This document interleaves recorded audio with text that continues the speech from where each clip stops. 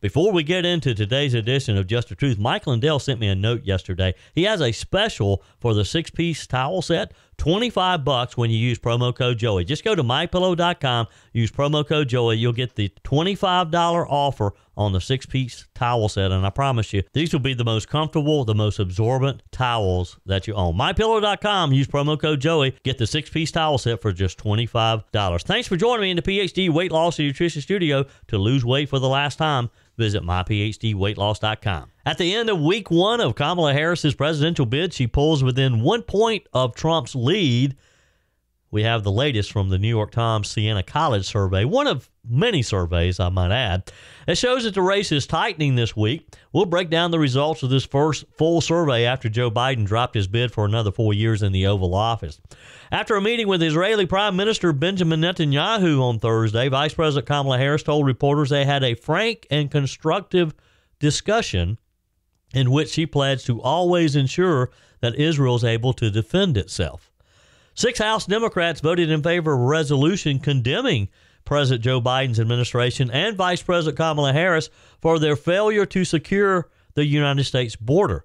This happened yesterday in the U.S. House. And some Trump rally attendees had a surprise waiting for them. After a great rally supporting President Trump in Charlotte, their car had been towed. Attendees at Trump's rally at the Bojangles Arena in Charlotte, North Carolina, were left stranded and confused after their cars were towed from a Dunkin' Donut parking lot just down the road from the arena. I told you we'd be back. And ye shall know the truth, and the truth shall make you free. It's Joey Hudson. I wanted to name it the Joey Hudson bill, but, you know, they don't allow you to put names on bills. But I wanted to call it the Joey Hudson bill because I know that one's been near and dear to you for a number of years. That's how it's done. Let your voice be heard. And the truth shall set you free. Here's Joey Hudson. Vice President Kamala Harris is edging former President Donald Trump's lead in a hypothetical general election matchup, according to a new poll conducted after Joe Biden dropped out of the 2024 presidential race. The New York Times Siena College released a new survey that found that Trump leads Harris by only 1 percentage point among likely voters. That was 48 to 47%. Among registered voters, Trump led Harris by 2 percentage points. This down from a 4 to 5 percentage point in the most recent New York Times Siena College poll prior to this one. The new results reveal that this is a tightening race since Democrats changed their nominee. The New York Times poll in July found that Trump was leading Biden by 6 points. Harris secured a 10-point lead over Trump among voters 45 and younger, a key demographic that the Republican nominee was previously leading in, according to the New York Times polling, again, just 3 weeks ago. According to the survey, about 79% of Democrats or Democratic-leaning voters want Harris to be the party nominee after Biden's withdrawal, while 27% think Democrats should have a competitive process to select a new nominee. About 87% of respondents said they either somewhat or strongly approve of Biden's decision to drop out of the race. Additionally, 45% of respondents say that they do not approve of the job Biden is currently doing as president. Now, let me caution you, don't be too concerned by this one poll. Yes, this is the narrative that the pollsters and the Democrats, for that matter, but particularly the left-leaning media, this is the narrative they want us to buy into. That, boy, do we have a race going now? Kamala Harris is pulling within 1 percentage point of Donald Trump. Trump was leading by 6 points just 3 weeks ago. Well, I told some friends at dinner last night, Kamala Harris had the best week she will have in this year's presidential race this week. It's downhill from here as the American people get to know the vice president. Think about it. We don't really know that much about Kamala Harris other than a lot of people think that she is the queen of word salads. People think of her as just sort of that goofy lady that Joe Biden appointed as his second in command. People think of her as the border czar who didn't go to the border for months. So don't be too concerned right now that Kamala Harris seems to be pulling within striking distance of Donald Trump. She's sort of the new shiny object right now for Democrats. I don't think this is going to hold. I don't think once she's had a chance to be out on the campaign trail, and that's to our advantage because I do believe, unlike Joe Biden, who in 2020, and he blamed it on COVID, but I think his handlers already knew the condition Joe Biden was starting to be in. Because let's face it, we didn't really have a campaign in 2020. COVID canceled all that out, and Joe Biden took full advantage of it. Joe Biden did not want a campaign, so COVID was a great cover for him. He didn't really know what he was going to do this year when he was going to have to really campaign, and that's why I believe that someone within his administration pulled the trigger on the idea of having an early debate for him to prove himself, to prove that he was not going to be a good candidate. I'm sure they're kicking themselves that they didn't do it earlier. James Carville, who is considered one of the masterful Democrat strategists, seems to agree with me that this was probably the best week that Kamala's going to have. He appeared on MSNBC and warned Democrats not to get too excited. This has been a real change in mood in the party and around the country, but we got to be a little careful. There's about 10% too much triumphalism going on. And, it's going to be a very difficult race. It's going to be very close. And I understand that people are feeling a lot better and excited, but that excitement's got to be tempered with realism. And the realism is she has a tough campaign to run. And as you say, she's got several things she's got to accomplish at the same time.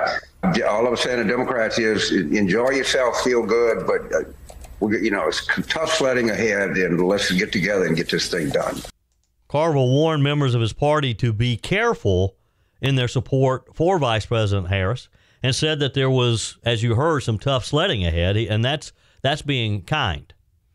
Harris, of course, the person that the Democrats right now believe will be their nominee. That could change. We don't know yet. Donald Trump had suggested today that, yes, he wants to debate Kamala Harris if she is the nominee. He said that he wants to wait until it's official before he agrees to anything, which is a good thing because who knows? She may not be the nominee. I think you and I need to be pulling for her and hoping that she is the nominee because I think she's a great candidate for Trump to run against. Back to Carville. He also warned that Democrats need to face the reality that Donald Trump has a lot of support behind him. MSNBC's John Heilman asked about some of Harris's weaknesses, including her work on the border crisis and questions surrounding Biden's health and ability to serve. Carville said that Harris would have to defend and discuss the questions about a possible cover-up of Biden's health issues because you have to assume that Kamala Harris knew the condition Joe Biden was in. No way that she could be that involved in the Biden administration and not know. Unless, of course, she really wasn't that involved, which is a whole different set of problems for her if she hasn't really been playing a role as vice president. On the immigration issue, which is top of mind everywhere that I've been this year, starting in Iowa, New Hampshire, Super Tuesday, and most recently up in North Carolina this week, talking with Trump supporters, you ask them about the issues that you think will be top of mind on voters when they go to the polls in November. Immigration is consistently, if not number one, number two. People are going to want to know why Kamala Harris, the border czar, which now they're trying to say, well, she really wasn't the border czar. But we know what the president tasked her with, right? It's very clear that she was going to take on the issue of the southern border, and we know that she failed miserably. So Carville suggested that Harris point out that Republicans walked away from a border bill in Congress, this so-called bipartisan bill that even Joe Biden talks about from time to time. He said that she can make the argument that border crossings are down slightly right now. The second thing that she can point to rather legitimately is border crossings are down. Are we going to win that issue? No, we're not going to win it, but we can do a lot better in the issue, I think, to some extent, will run out of steam with them if she gives some effective, cogent answers, and that's going to be important. And you're right to say that, John. Her defense is like the NBA. Your defensive game is just as important as the offensive game. So you tell me, is Carville right when he says that the issue of immigration may run out of steam? I don't think it is. I don't think the American people are going to forget about the millions of people who are in our country now, most of whom we don't even know who they are, where they came from, and what their plans are once they've gotten here, including probably some terrorists, including some very bad people who came here not to do good, but to wreak havoc on our way of life. Are you going to forget it? Are you going to forget those millions of people who've come across our border? James Carville's a pretty smart guy when it comes to political strategy. I think he's missed on this one. I don't think there's any chance that the American people are not going to remember the situation at our southern border when they pull that lever in November. Hope you'll join the conversation today. 864-477-JOEY, 864-477-5639. Send your comments to the Firmin Ford text line. You can leave a quick voice message, and your emails are always welcome, joey@joeyhudson.com. Soon going to be 4 years ago that I started my journey with PhD weight loss and nutrition. I lost 30 pounds pretty quickly, I might add, and I've been able to maintain that for almost 4 years now. It'll be 4 years coming up in July. If this is the year that you have decided that you're going to get healthy, that you're going to lose that weight, that visceral fat that's so damaging around your waist, then now's the time to start. Let me encourage you to make that call today. 864-252-4925. Set up your initial consultation with PhD weight loss and nutritionist. Boy, am I glad that I met Dr. Ashley Lucas 4 years ago, and that she got me on the right path to getting healthy. You're going to be able to do things that you may have thought you'd never be able to do again. Play with the kids, the grandkids, be able to hike and walk, and maybe play a full 18-round hole of golf and be able to do it and not get so winded. Because when you take that excess weight off, you're just going to feel better. You're going to be able to focus. You're going to be able to sleep better. Your overall health is just going to be improved. 864-252-4925. Call, set up your initial consultation. Find them online at myphdweightloss.com. PhD Weight Loss and Nutrition, the official partner of the Clemson Tigers. The head of the FBI made a pretty stunning assertion yesterday that former President Donald Trump may not have been struck by an actual bullet when this gunman attempted to assassinate him at the political rally a couple of weeks ago now. His explanation of what happened to Trump's ear, because we all saw that in real time, and the video has been replayed over and over and over. So something happened to the president's ear. So what does FBI Director Christopher Wray say could potentially have happened? He said that maybe rather than a bullet, he was injured by shrapnel. All right, now, I don't know a whole lot about gunfire. I like to shoot guns. I own guns. I go to the practice range from time to time. But somebody help me out here. So, some of my gun enthusiasts out there who know a lot more about guns than I do, how could shrapnel have hit Donald Trump's ear and caused the damage that we saw, caused the bleeding that we saw? I mean, I thought shrapnel was something that came from like a detonation of a bomb and pieces of metal. So where did this shrapnel come from if it wasn't the bullet? FBI Director Christopher Wray was talking to the House Judiciary Committee. This was a hearing that it was not clear precisely what caused the injury, if in fact you accept the FBI director's argument. He said, with respect to former President Trump, there's some question about whether or not it's a bullet or shrapnel that hit his ear, in response to a question from one of the House Judiciary Committee members, Chairman Jim Jordan. Jordan had asked about the 8 shots fired by the 20-year-old would-be assassin at this rally that went wrong on July the 13th. Jordan began by asking, we obviously know that Mr. Comparator lost his life. 2 other rallygoers were injured, and then one that hit President Trump. Where did all the 8 bullets go to? Trump's team, of course, blasted the assertion, calling it conspiracy BS. Trump spokesperson Stephen Chung told the New York Post, anyone who believes this conspiracy BS is either mentally deficient or willfully peddling falsehoods for political reasons. Now, if this had been Joe Biden, and I'm glad it wasn't, but if Joe Biden had had a near-death experience and it was his ear that had been sliced by a bullet and a Republican suggested that, well, it really wasn't a bullet, it was shrapnel. The media in the left would be standing on their heads right now, objecting to this. The response so far is like maybe it was shrapnel. Because you know what? They don't want it to be a bullet. They don't want Donald Trump to have survived a near-death experience from the bullet of a would-be assassin. Stephen Chung said, we have seen there is no depth low enough for the Biden-Harris administration, so it's not surprising they are doing this now.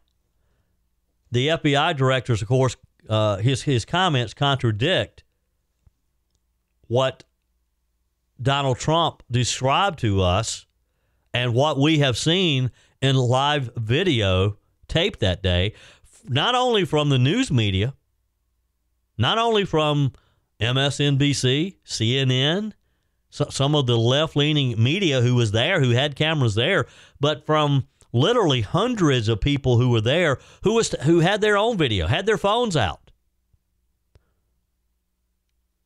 The director described it as a very surreal experience that was supposed to have left him dead. Again, we have no motive for what this young man wanted to do.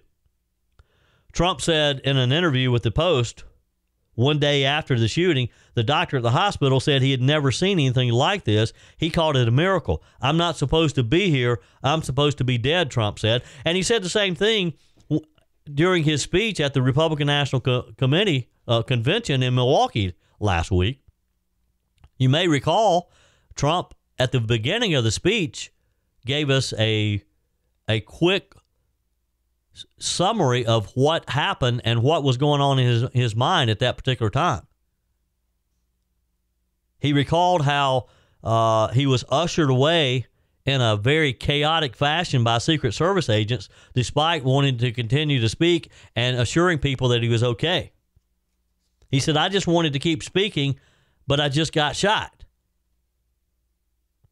The doctor previously said the bullet came less than a quarter of an inch from entering his head.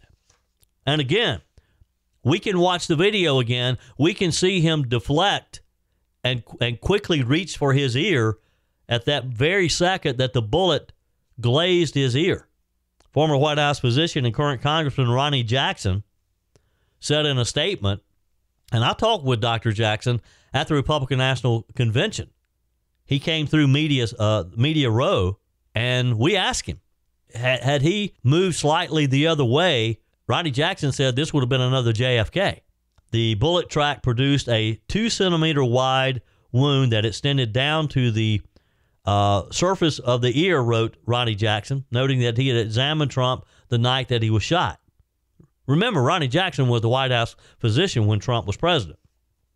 He said there was initially significant bleeding followed by marked swelling of the entire upper ear, which is, we know that any kind of cuts on your ear and your head bleed profusely. But I can't believe that the FBI director would make such a statement in today's time, knowing what's on the American people's minds right now, knowing particularly Trump supporters, how we believe that Donald Trump, that this was an obvious effort to silence Trump, to take him off of the ticket in November because he's such a threat to the Democrats. And for this man to say, well, maybe it wasn't a bullet, maybe it was shrapnel. Again, where did the shrapnel come from? The shrapnel from what? Trump attacked Ray on Truth Social, accusing the FBI director whom, by the way, Trump hired, of sweet talking the committee when it came to his concerns over President Biden's apparent mental decline. He said, I watched the congressional hearing today as Christopher Wray was asked the question whether or not he noticed any cognitive degeneration in any of the conversations with crooked Joe Biden. This is a post from Trump on Truth Social. Do you believe Christopher Wray's right, that it could just be shrapnel? Love to get your comments. Send me a quick text. Email me, joey@joeyhudson.com. Whether you're replacing a broken appliance or maybe you're just upgrading, you're totally remodeling the kitchen, when it's time to get those new appliances, when you're ready for them, you don't want to have to wait weeks or even months to get started using them, right? Well, that's not the case when you shop with my friends at Discounted Appliance Warehouse. With over 11,000 square feet and 1,500 appliances at any given time, you can buy today and use today quite often. I'm talking about shopping with my friends at Discounted Appliance Warehouse in Pickens. It's worth the short drive over to Pickens. Jeff, Johnny, Kyle, the whole team over there, they'll take good care of you. They have an award-winning service department, expert installation, extended warranties, and at Discounted Appliance Warehouse, they treat you like family. You're more than just a credit card swipe to all the team over there. Discounted Appliance Warehouse are proud to offer Speed Queen, the only washer and dryers with manufacturer's warranties that cover parts and labor. You owe it to yourself, if you're looking for a new appliance, to head over to Pickens to Discounted Appliance Warehouse online at dawpickens.com, dawpickens.com. Hope you'll join the conversation today. 864-477-JOEY, 864-477-5639. Send your comments to the Firmin Ford text line. You can leave a quick voice message, and your emails are always welcome, joey@joeyhudson.com. So Vice President Kamala Harris told reporters after her meeting with Israeli Prime Minister Benjamin Netanyahu that they had a frank and constructive discussion in which she pledged to always ensure that Israel is able to defend itself. Harris said that she's always had an unwavering commitment to the existence of the state of Israel, to its security, and to the people of Israel. She said, quote, I've said it many times, but it bears repeating. Israel has a right to defend itself, and how it does so matters. Now, I guess we have to give Harris some credit for this, at least publicly saying that she believes Israel has the right to defend itself. It kind of ended there, though, because she added, and I'm reading from her statement, it's time for this war to end, and end in a way where Israel is secure, all the hostages are released, the suffering of Palestinians in Gaza ends, and the Palestinian people can exercise their right to freedom, dignity, and self-determination. She said that she told Netanyahu, it is time to get this deal done. So to everyone who has been calling for a ceasefire and to everyone who yearns for peace, I see you and I hear you. Netanyahu's visit, of course, has sparked massive anti-Israel protests this week in the nation's capital. He addressed Congress on Wednesday while demonstrators were outside flying Palestinian flags, burning American flags, and tagging a statue with the warning, Hamas is coming. The vice president added that she expressed her serious concern about the scale of human suffering in Gaza, including the death of far too many innocent civilians. She said, I made clear my serious concern about the dire humanitarian situation there. She said, we cannot allow ourselves to become numb to the suffering, and I will not be silent. She didn't take any questions from reporters. I wonder what she had to say, though, about Gaza invading Israel. You know, Mike Gallagher and I are talking about leading another trip to Israel, possibly before the end of the year. We were there back in late February, early March. We went to the first kibbutz near Oz, that's right near the border of the Gaza Strip. We were able to look into the Gaza Strip.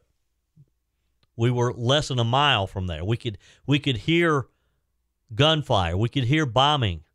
We could see the smoke. But we could also see the devastation that these terrorists caused in this little small farming community of Near Oz.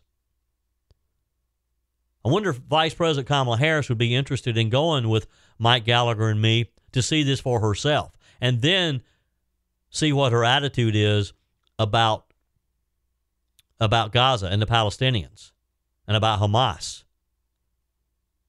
Yeah, it's easy for her to talk about the conditions that people living in Gaza are having to endure, and I get that, and I'm sorry.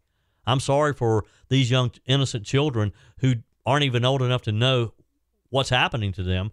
I'm sorry that they're hungry. I'm sorry that they're dying. I'm sorry for the innocent men and women who have nothing to do with the war. They want it to be over. I get that. But unfortunately, that's the price that has to be paid when you live and you support a bunch of terrorists. So, yes, everybody wants the war to be over, but only when Israel is safe. And that should be our first priority. And that should be Kamala Harris's priority as well, because I think that's what a majority of the American people want. Most people watch the images that we've seen this week of these protesters in Washington, D.C., burning American flags, putting the Palestinian flag in place of the American flag. Now, I understand the freedom of speech idea. I understand that you should be able to peacefully demonstrate. But again, they took it beyond peaceful demonstration when they tried to destroy the statue of Christopher Columbus in Columbus Square, or Circle, Columbus Circle, I guess it is. They should not be allowed to do that. And yes, I understand that they're protesting a war in their home country. But you can protest something and not destroy public property.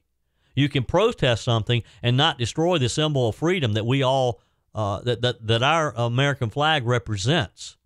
That flag represents the idea that they can have their demonstration, that they can speak out and they can be heard. You think Kamala Harris is interested in going to Israel with Mike Gallagher and me to see this firsthand, to visit the site where these young people were just enjoying music, dancing, having fun, when these Hamas terrorists paraglided into their little music festival, when these terrorists came riding through on dirt bikes with machine guns, shooting everyone in sight? Think Kamala Harris wants to see that part of the Hamas terrorists, of the Palestinians? I don't think so. I don't think Kamala Harris will come anywhere close to the Gaza Strip. But hey, that's just one of many issues that she's going to have to confront. You know, the other issue that Kamala Harris is going to have to deal with, and I referenced it a little earlier today, when a poll talked about that people want to know to what degree Kamala Harris knew about Joe Biden's cognitive decline. What did she know about Joe Biden, and when did she know it? More than 3/5 of Americans believe that the vice president was involved in covering up Joe Biden's declining health, according to two different polls.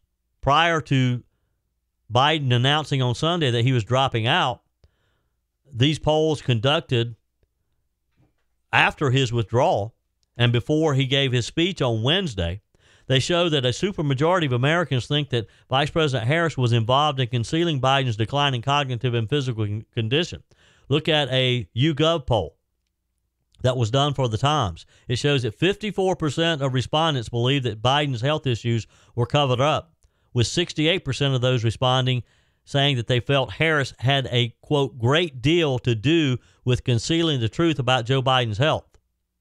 Another poll, this one conducted by the Democracy Institute and Daily Express, found that 62% of Americans felt Harris lied to the American public about the president's health.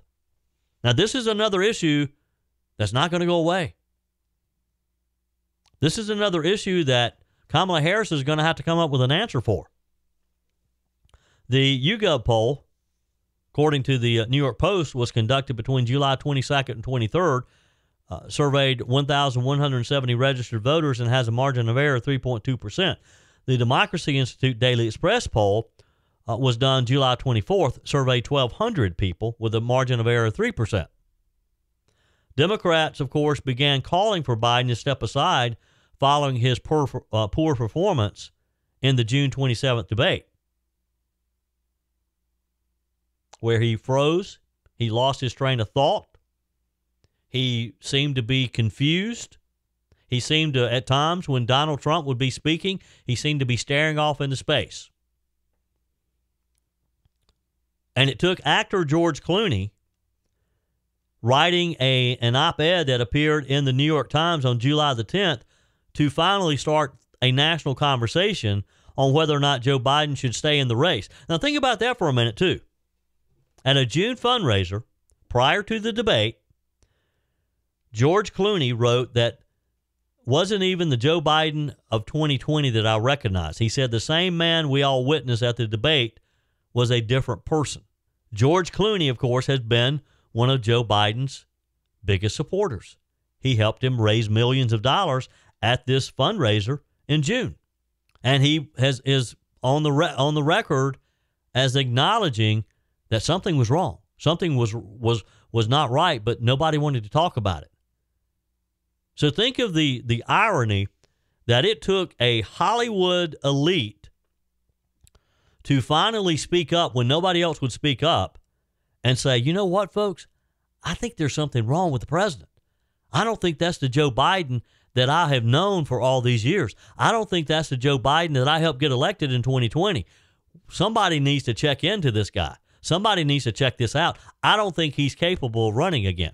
It took George Clooney to draw Joe Biden out. And how much did Kamala Harris know about this? Hope you'll join the conversation today. 864-477-JOEY, 864-477-5639. Send your comments to the Firmin Ford text line. You can leave a quick voice message, and your emails are always welcome, joey@joeyhudson.com. Speaking of the Firmin Ford text line, you know, it's never been more important to support locally run businesses owned by people who actually live here in the upstate. Let me take a minute to talk with you about our friends at Firmin Ford. If you're looking for a new vehicle, maybe a great pre-owned vehicle, one you can trust, or maybe you're looking to order that special vehicle. Either way, if you want a new one, a brand new one, or a pre-owned that you can trust, the folks at Firmin Ford, they're there to help you. Their name is on the sign because their name is on the line, because every single transaction is important to them. Jim Firmin, Matthew Firmin. They do business the right way. When you stop by, when you give them a call, or maybe when you just send them a quick email, you're always going to have access to a member of the Firmin Ford family. And by the way, they also offer great service, and you're not going to have to wait weeks and weeks to get it done. And you do not have had to purchase your vehicle at Firmin Ford. Doesn't even have to be a Ford. They service all makes and models. Visit my friends at Firmin Ford online at firminford.com, firminford.com. So here's the reality, and I know we've spent a lot of time today and this week talking about Kamala Harris. But let's face it, folks, we got a lot more to talk about, because we've got to make sure that we educate our friends, our family, our church friends, anybody that will talk politics with you. We have to educate them on what it would mean for Kamala Harris to be sitting behind the resolute desk in the Oval Office. So if you or anyone you know is even considering a vote for Kamala Harris, ask yourself how you feel about securing the southern border. Let's just focus on this one issue. This one issue could be the deciding factor on whether Vice President Harris deserves a promotion in November. I think you know the answer to it, but let's just review a few things here. The border crisis, according to some of the border experts, would reach new heights if Vice President Kamala Harris becomes President Kamala Harris in November. President Joe Biden, of course, withdrew from the presidential race on Sunday, immediately endorsed Harris, making her the leading contender. She'll most likely get her party's nomination. Not for sure, but likely. Her past voting record in the U.S. Senate kind of tells you, gives you a preview of what she would do as president when it comes to federal immigration. And some of her recent actions as vice president kind of gives you a full picture of what she would do as well. Eric Wark is research director for Numbers USA, a group that works towards limiting illegal immigration in the U.S., said in a conversation with the Daily Caller News Foundation about possible border policies and any changes if Harris were to replace Biden in the White House. He said, I would say more of the same or potentially even worse. Biden had a history of being at least rhetorically against illegal immigration. Harris has yet to come out and say that it's a crime and we need to enforce the law, he said. Clearly, she was tasked with addressing the border crisis by President Biden, and her approach was basically to say, don't come. That was the extent of her policy approach. But I think when you dig a little bit deeper, and according to Numbers USA, which they publish a report card, if you will, on every single lawmaker in Congress, they evaluate how they performed on immigration and other border security issues. During her very short time in the Senate, and that's the other thing you have to remember, Kamala Harris didn't have a long career in the U.S. Senate. She had just served a few years when Joe Biden tapped her as his running mate. So during that short tenure in the U.S. Senate, she had earned an F, the lowest possible score offered by the group when it came to immigration issues and her votes. The then senator earned failing grades for votes on a host of immigration-related issues like border security, interior enforcement, refugee management, and amnesty. All of this according to Numbers USA. Numbers USA highlighted her 2019 co-sponsorship of the Raider Act, which would have blocked then-President Donald Trump's construction of the border wall. And then her 2019 co-sponsorship of what was called the FACE Act, which would have made it more difficult for Trump to continue border wall construction. 2 different times, she signed on with her Democrat colleagues to try to stop this. The group also graded her vote against the Secure and Protect Act, which they argue would have positively reformed immigration law and how they settle into the United States. Other border hawks expressed trepidation over Harris's enforcement record. R.J. Hallman, president of the National Immigration Center for Enforcement, told the Daily Caller News Foundation Kamala Harris wasn't just Biden's border czar. She was his abolish ICE director, directing the agency in charge of enforcing immigration law to willfully violate them. He said now that Biden's out of the picture, she is sure to return to some of the most insane anti-enforcement positions that we've ever seen from an elected official. As illegal border crossings quickly climbed early in the Biden administration, and she was tapped by Joe Biden to lead an effort to address what she called the root causes of this illegal immigration from Central America primarily. She's now saying that she really wasn't the border czar. However, Border Patrol encounters at the southern border reached record-setting levels since she took office with Joe Biden. And this is according to the latest Customs and Border Protection. They're just simple numbers. That's public information. This is not my opinion. Enforcement experts have noted that the root causes of the illegal immigration still remain unaddressed, that she didn't even address those things. Mr. Hallman says the choice in November will now be even more clear. Mass deportation or mass release of illegal aliens and violent criminals into American communities. Harris compared Immigration and Customs Enforcement, ICE, to the Ku Klux Klan during a November 2018 Senate confirmation hearing. She asked Ron Vitello, a nominee to lead the agency at the time, if he knew there was a, quote, perception among Latino immigrants that ICE agents operate like Klan members. Senator Harris at the time also suggested during a June 2018 media interview that ICE should be essentially abolished and rebuilt from scratch. So not only is she not going to enforce the laws that we have on the books, Kamala Harris has a record of wanting to just eliminate ICE altogether. We don't even need ICE. From the text line, Jennifer says, radical leftist Kamala Harris snubbed the embattled Israeli Prime Minister Netanyahu this week. He gave a passionate speech to the Joint Congress about the state of radicalism in the world. And where was Kamala? speaking at a sorority convention in Indiana.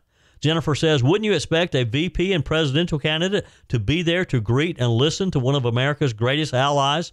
No, because Kamala sides with the thousands of radical anti-Jew protesters who are outside of the Capitol tearing down American flags and replacing them with Palestinian flags. Faye writes, for a presidential candidate to snub Netanyahu should make it clear that come November 5th, that person should remain just a candidate. Harris is arrogant and the most liberal. Also, she wants no fracking, so try putting gas in your car if, God forbid, she became president. I truly would not vote to make her dog catcher. Thank you, Faye. Appreciate your comments on our text line. Christy says, as far as Netanyahu, I hope those protesters, quotation marks, are on video, and I hope they are arrested and jail them like those from January 6th. It's only fair, right? Christy, I know that was a rhetorical question because I think you know what Biden and Kamala Harris thinks about fairness, and they believe that the January 6ers should remain, that they should rot in jail. Appreciate your comments on the text line. They're always welcome. That's it for today's edition of Just the Truth. Thanks for joining me in the PhD Weight Loss and Nutrition Studio. To lose weight for the last time, visit myphdweightloss.com. If you haven't joined our mailing list yet, visit my website, joeyhudson.com. Just click on the Connect with Joey button so that you can receive our emails and the most up-to-date news. Also, find me on YouTube. Be sure and like, subscribe, follow me on my YouTube channel. Just search for Joey Hudson. Appreciate you spending a few minutes of your day with me. Be sure and forward this edition of Just the Truth to some friends. Just click on the share button. Send it to a few of your contacts, because if we're going to build our community and if we're going to win in November, we got to build an army of conservatives. The way we beat Joe Biden is through educating people, and no better way than encouraging them to listen to Just the Truth. Hey, keep those comments coming via the Firmin Ford text line, 864-477-JOEY, 864-477-5639. Your emails always welcome as well. Joey@joeyhudson.com. Don't forget to take advantage of the MyPillow special, $25 for the My Towels 6-piece towel set when you use promo code Joey. Just go to mypillow.com. Always use promo code Joey. We're back again tomorrow. Hope you will be too. Remember, God's got this. He's still in control.